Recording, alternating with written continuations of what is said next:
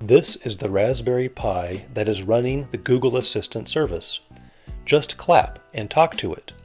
I have set up the response to be follow the on-screen instructions to receive your treat.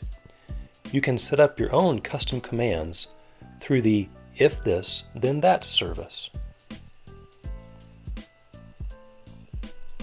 For controlling the device, I have set up an LCD that displays relevant information, such as the amount of candy and when to place the cup, along with 2 buttons for selecting options.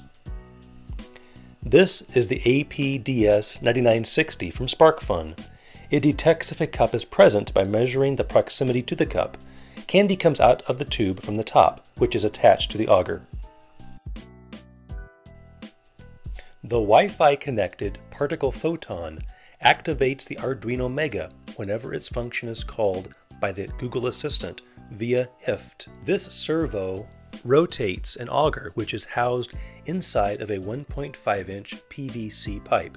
It moves the candy horizontally at a controlled rate. Candy is stored inside of a container that has a hole in the bottom of it. Candy falls down into where the auger is.